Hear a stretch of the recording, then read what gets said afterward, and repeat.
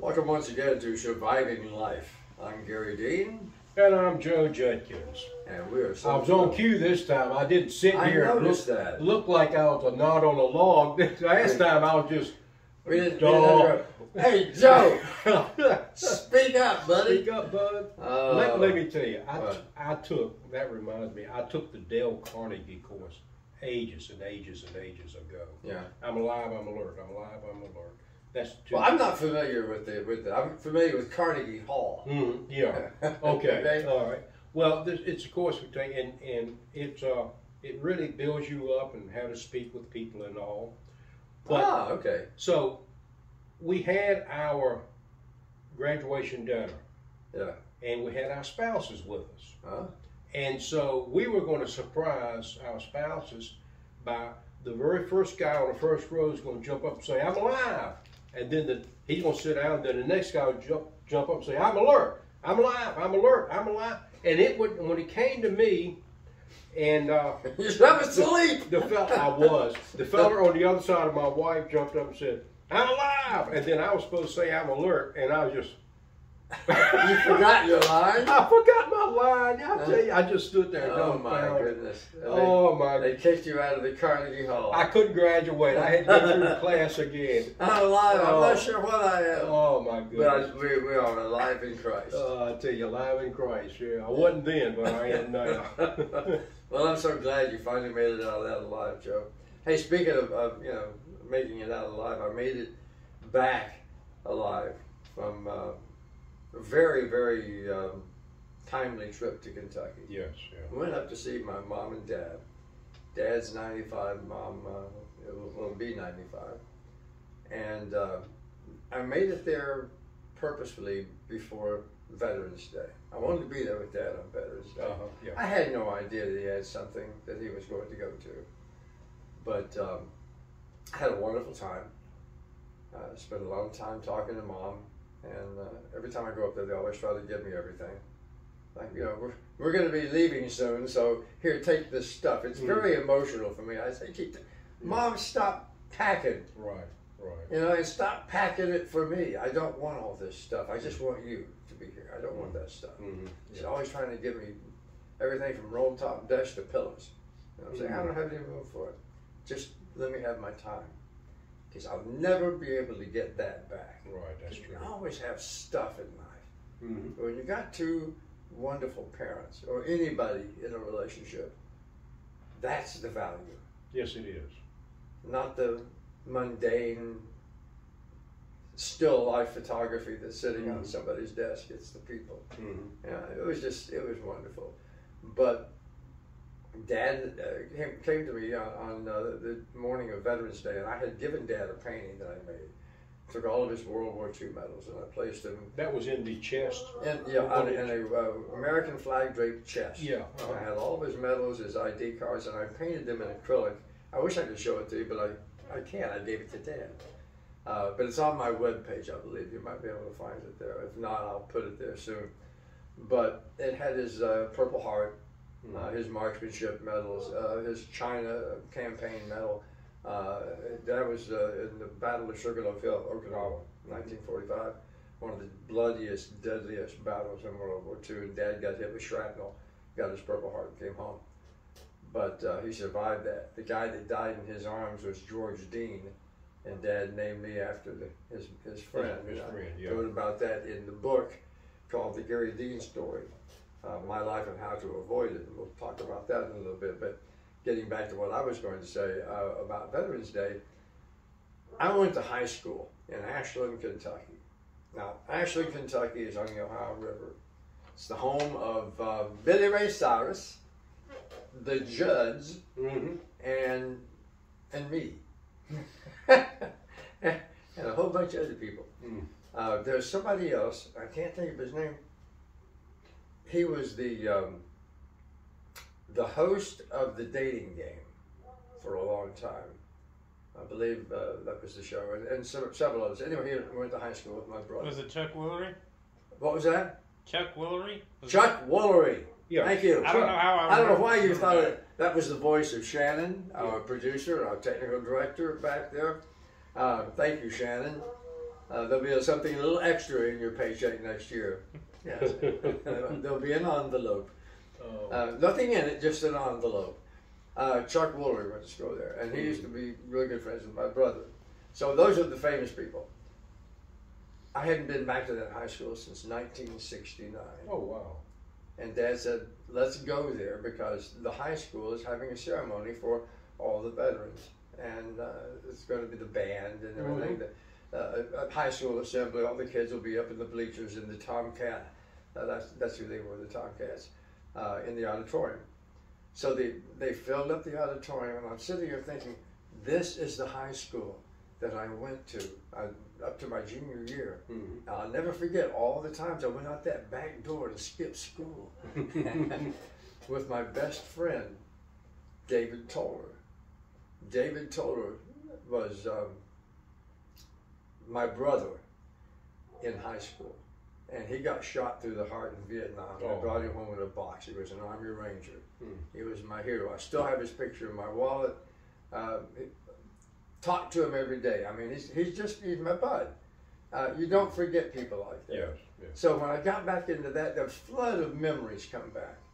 And there I am sitting next to my 94 or 95-year-old dad, Marine, and they're playing all the themes of the different branches of the military. I stand up and they play the Air Force branch because you and I are both Air Force. Then they did the Marines. And it's like tears are coming to my mind. My old man standing there, it just gave me such a feeling of pride. Here's a man who fought for his country, for our freedoms, for our rights, for our patriotic heart of this country. Yes. There's the example of what a true American hero is to me and to a lot of people.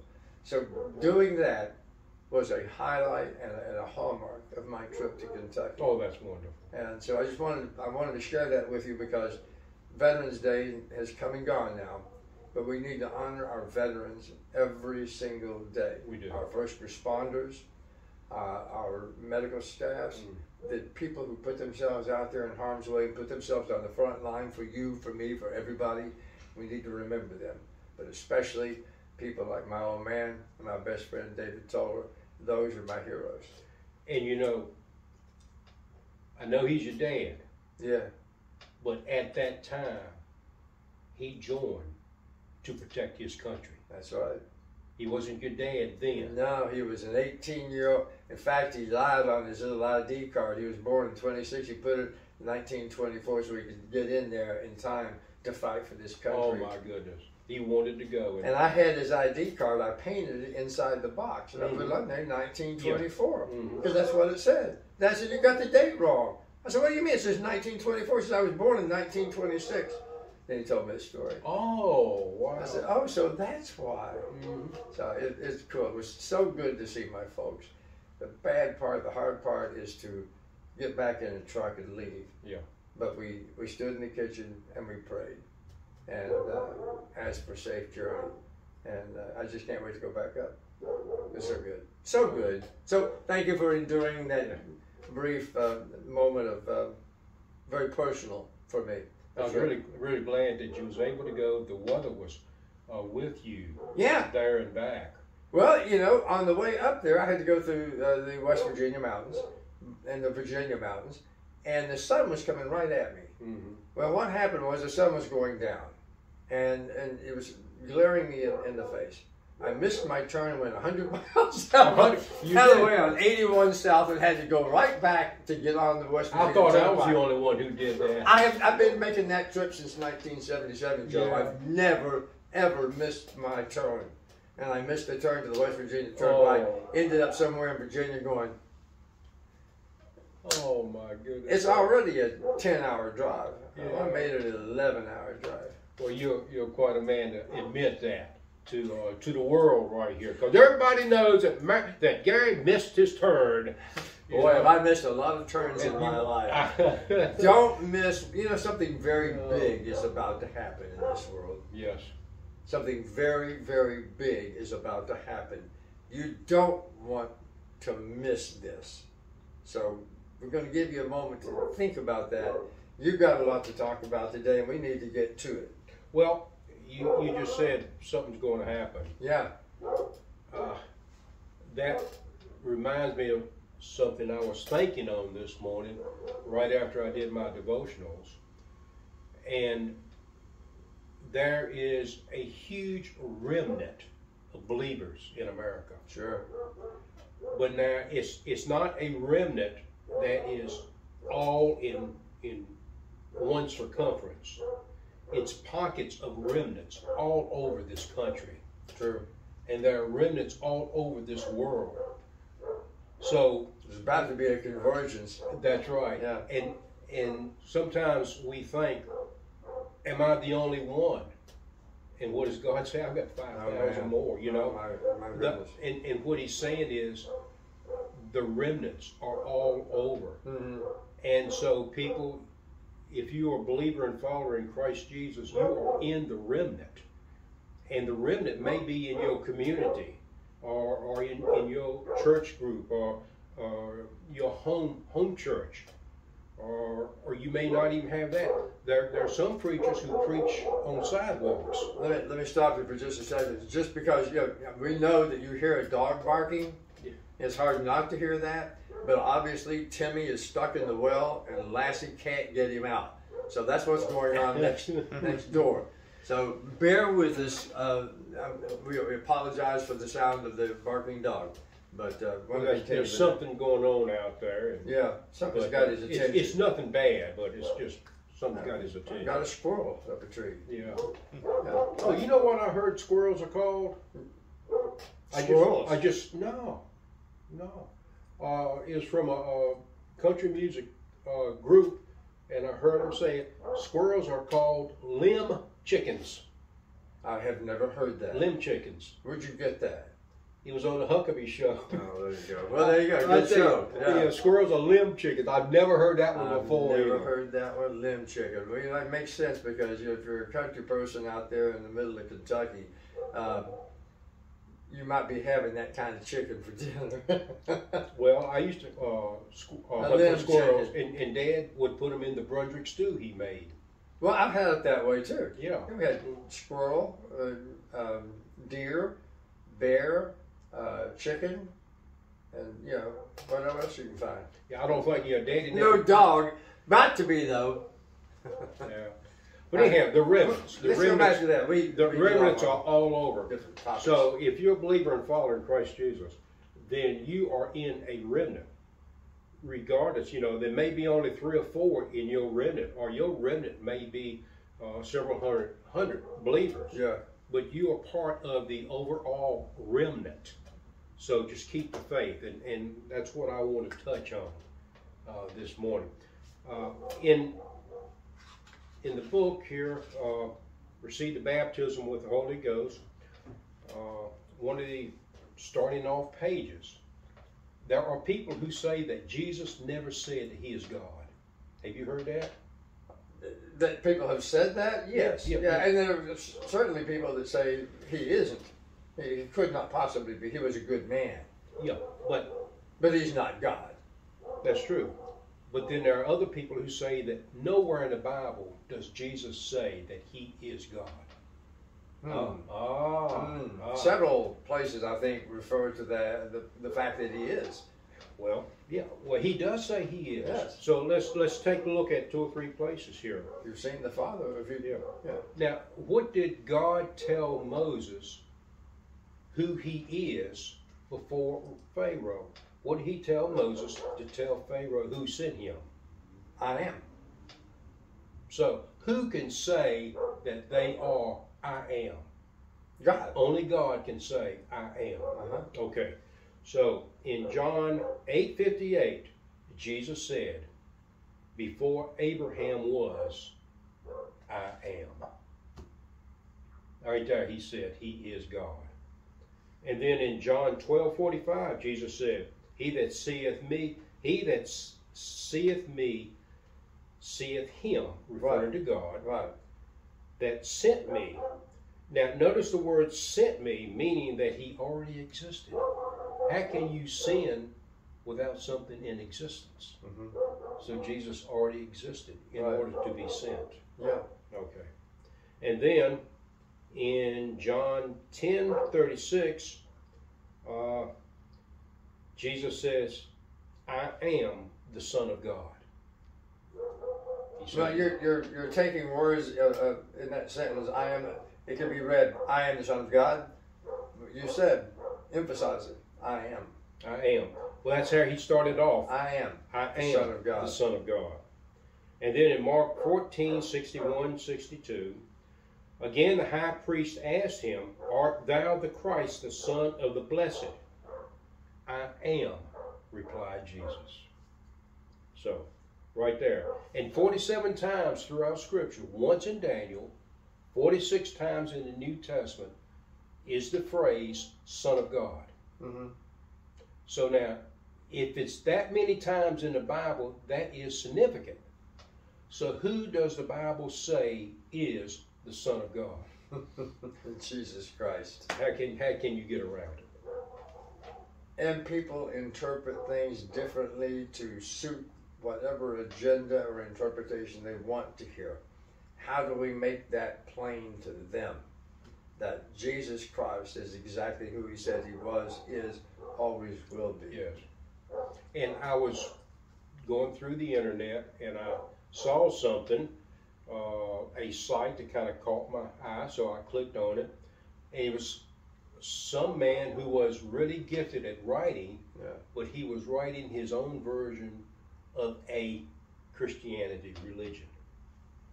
And I was saying to myself, the Bible has already been written. Yeah. Why do you go to some writing by some man or woman when the Bible has already been written? Why do you go to some other sources when we already have the source in the Bible? Mm-hmm.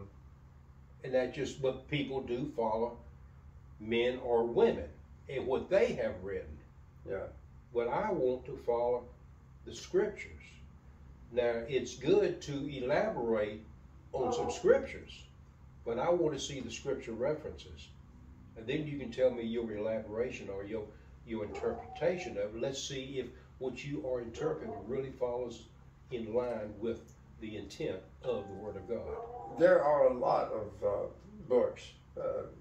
Tim LaHaye, Jerry B. Jenkins, wrote the Left Behind series. Good authors. Good authors. Excellent.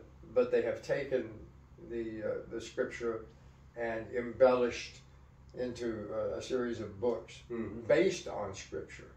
And I always look for the basis to verify the book or the movie I'm watching.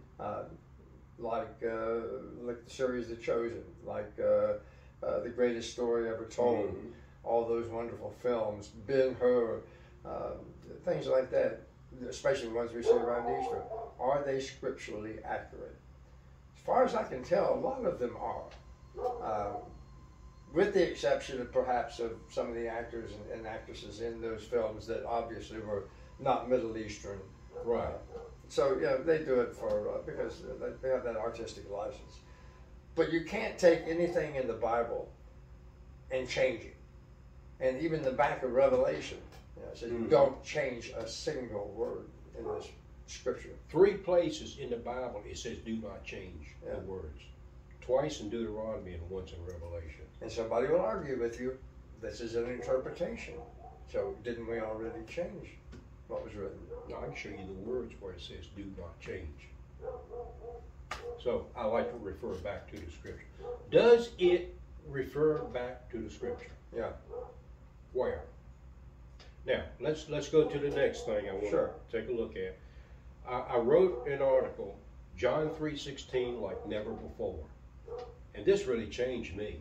A lot of these writings changed me because, as you know, I had a lot of learning problems as I came up. And I went through a lot of rejection, lots of rejection because of my learning problems and all. And so everything I write about are life hacks. How can we hack something that's going on in our life and make it a better life based on what God is looking for? Because that's what I want to do. I want to be obedient. Tough sometimes. I fail sometimes. But the thing about it, repent, confess, and, try harder. and get back up, dust yourself off, Yeah, and continue heading for Jesus. You know? absolutely. So, John 3:16, and of course I use the King James. There's no copyright on King James, so I can use it freely. Really? I had no idea. You had no idea? No. Yeah, there's no copyright on King James, but the other Bibles, they have copyrights. Would it be the NIV? NIV, New American Standard, Yeah. EVS, you know, all of those have copyrights. The story? The Messenger and all of them. Yeah, the message. Yeah. Okay. I And- didn't know that. Yeah, and so... That and limb chicken, I didn't know. And Lynch, we learned two things today, didn't we? Yeah.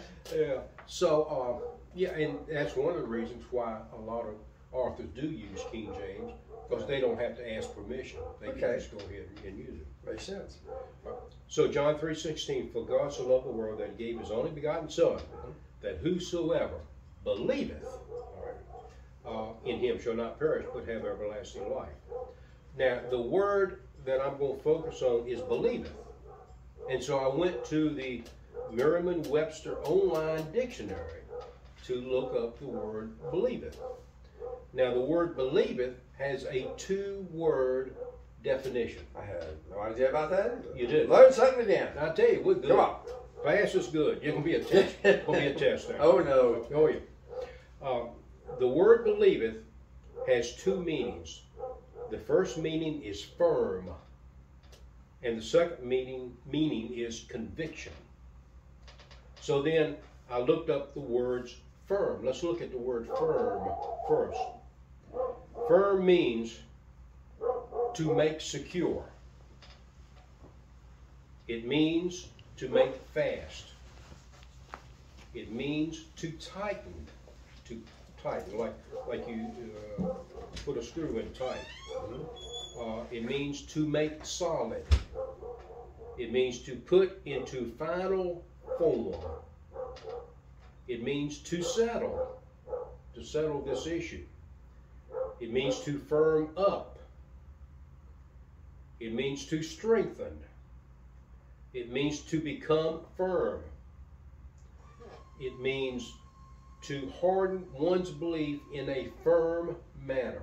And all that is from the believeth. No, from firm. This is only the word firm. Oh, okay. See, I'm sorry, I got confused there. okay, I'm sorry. The word believeth has two words. There are two words. So when you look up the word believeth, two words are used to explain believeth, and it's firm and conviction. Okay, gotcha. So let's look at each one of these words. So firm is to make secure, to make fast, to tighten, to make solid, Right. to put into final form, to settle, to firm up, to strengthen, to become firm, to harden one's belief in a firm manner, to recover from a decline. Now that's the one that really grabbed me, because every one of us were in a decline before we met Jesus Christ. And that is actually one of the one of the meanings of the word firm, to recover from a decline. That is so appropriate for John 3:16 for believeth. Now the other word that explains believeth is conviction. Firm conviction is what believeth means. So, firm conviction means securely or solidly fixed in place. Now, how many people who claim to be followers of Christ Jesus are solidly fixed in place? Okay, you don't have to answer that. Yeah, I was questioning myself at the moment. Yeah. Well, when I first started walking with Jesus, because it's a journey. Sure it is. It's a journey. Yeah, it is. And it's a journey that I'm still on. Amen. All right. Then the next part is not weak or uncertain, vigorous. So how many of us are vigorous in our conviction of the word believeth of John 3:16? Wow. And then next, having a solid or compact structure that resists stress or pressure. So, can you answer someone who is attacking your theological belief and your belief in Jesus? You're asking I'm me? asking you. Yeah, can you? Of course I can. You can. All right. There are some people who can't, but this is one of the beliefs is. Yeah. I mean, one of the definitions is having a solid or compact structure. Yeah. To resist stress or pressure. No. Yeah. See, my feet are firmly on the ground on that one. You can't sway me from that. And people have tried. Well, you have written a book to substantiate your belief. And that's a powerful book you've written. Thank I you. really like it. Wouldn't be here with that book if it was not for you. Well, because you got this published for me, so cannot thank you enough on that one. well, you're welcome, but it all goes to the Lord. Well, amen. And that leads me. Every chapter says so. Yeah. And there's just 2 or 3 more here. Sure. But I want to touch on something. We hear people who become very sick, and they give the doctor all the glory. But now let's look. Give him a lot of credit. We give him credit because God had his hands on him. God made him or her with the brain and mind to absorb that medical information to do that job. Well, thank God for the doctor. Yeah, we've got to go all the way up to the top and thank God for how he used people to help make us well. Sure. And you've been personally through something like that. On several occasions. Yes. Yeah. Okay, and continue. We all have. Yeah. And continuing. Not subject to change or revision. Steady. Steadfast. You're not going to revise your belief in Christ Jesus. Absolutely. I'm not either. Amen. Next, not easily moved or disturbed, steadfast. Amen. And that's you. Yes, sir. Well-founded is the next one. You are well-founded.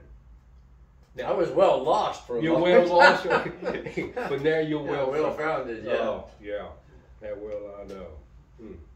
Okay, and the last one, indicating firmness or resolution.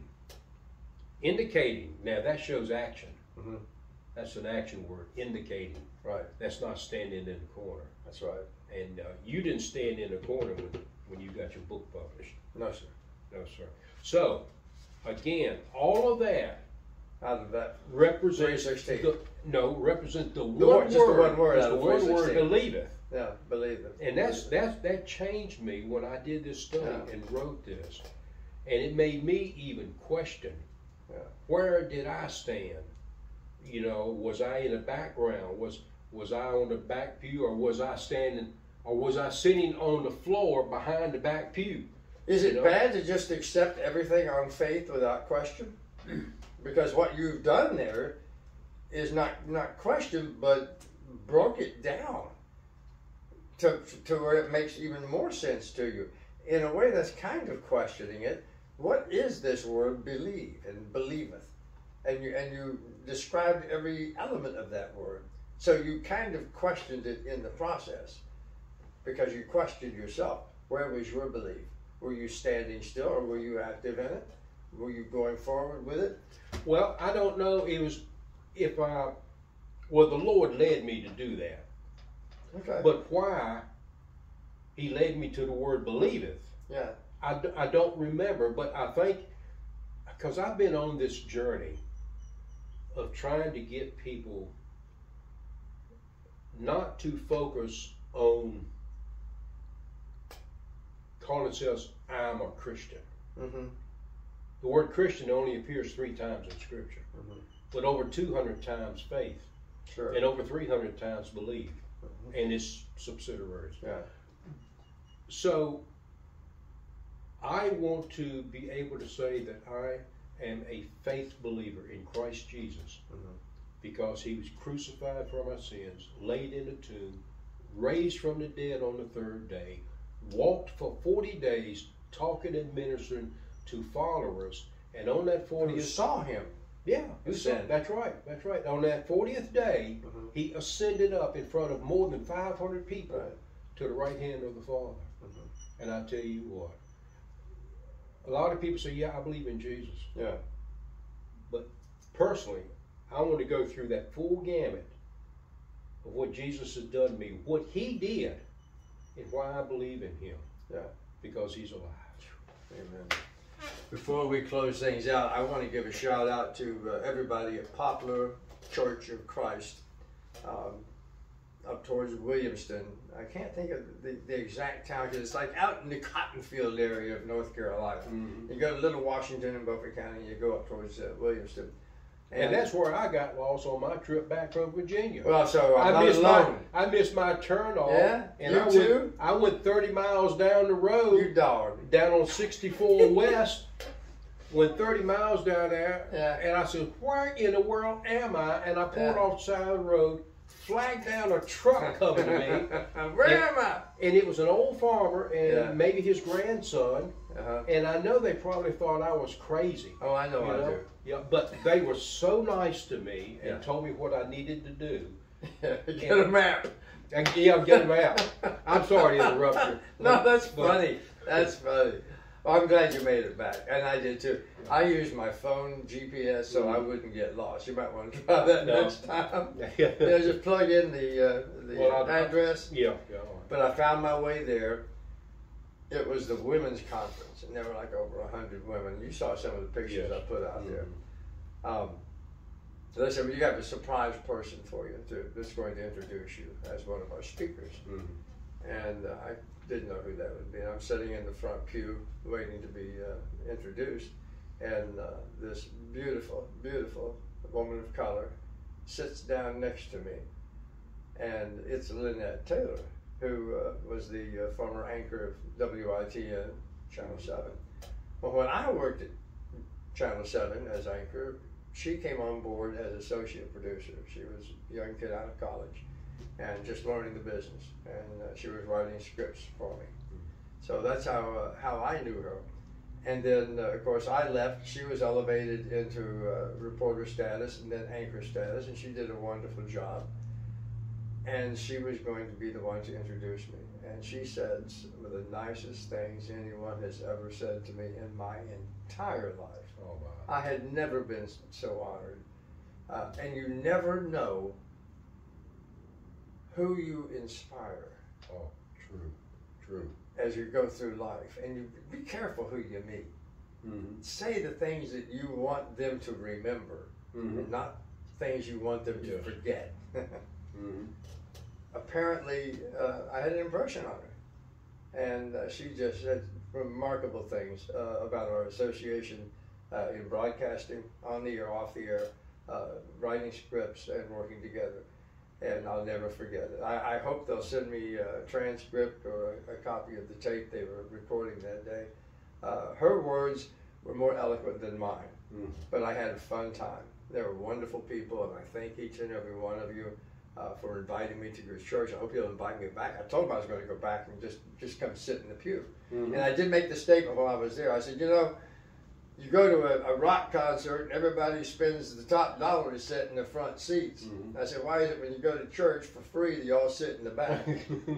All of a sudden, all the women. Did they really? They all moved up a couple of pews. I'm thinking, okay, I like that. I'm going to use that again. Okay, that's good. So thank you so much for having me up there. And anytime, if you need anything from this humble servant of Christ, please call on me.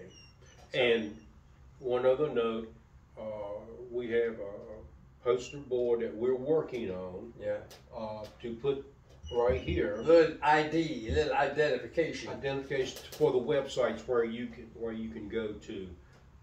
I didn't realize it until this Monday, a couple days ago, that my website was down. And I had no idea. I happened to go to it for some reason, and I couldn't get to it. So I had to go in there and try to figure out what. We need to get Shannon on working on this thing because he's the expert.